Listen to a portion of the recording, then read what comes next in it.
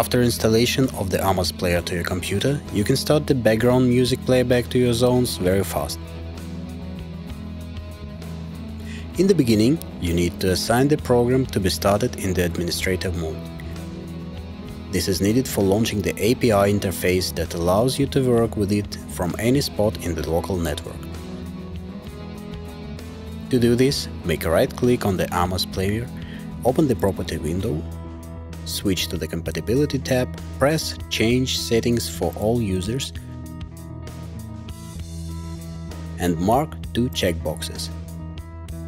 Disable display scaling and run this program as an administrator.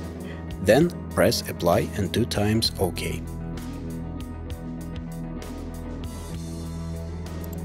During the first start, you go through the activation and registration procedure.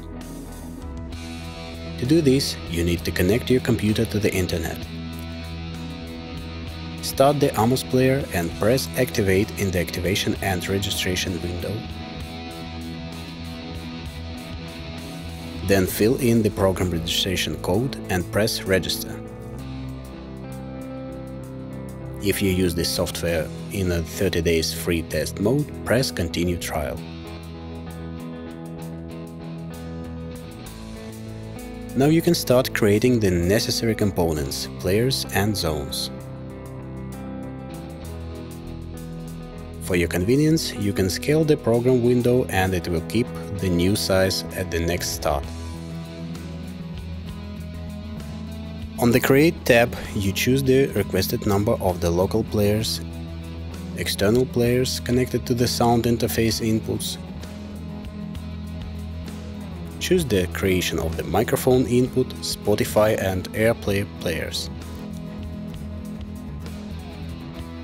Here you can also set the number of the created zones.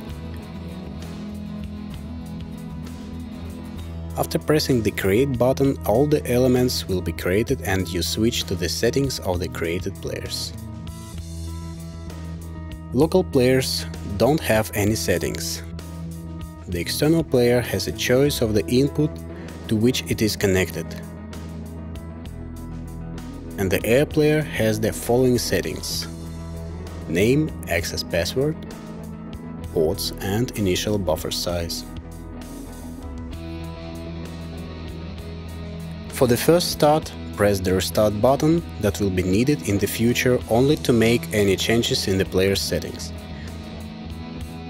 To turn the Air player on, you need to install the Apple Bonjour service. After pressing the Next button, you switch to the zone settings.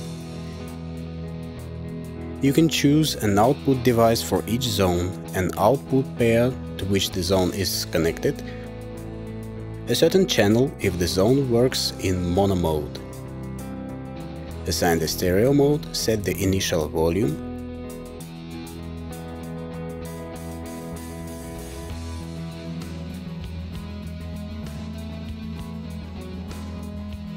and assign the 3-band graphic equalizer to the low, middle and high frequencies. After pressing the Save button, all the changes in the created workspace will be saved. By pressing the Next button, you switch to the next page of settings. First, write log. Second, ask before exit. Third, crossfade time. Fourth, password protection. Fifth, assignment of the secret port through which you will execute the access to the API protocol.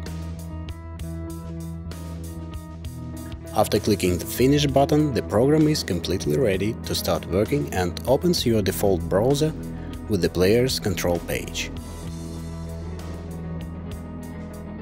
You will learn how to control the program through the web interface from the next tutorials.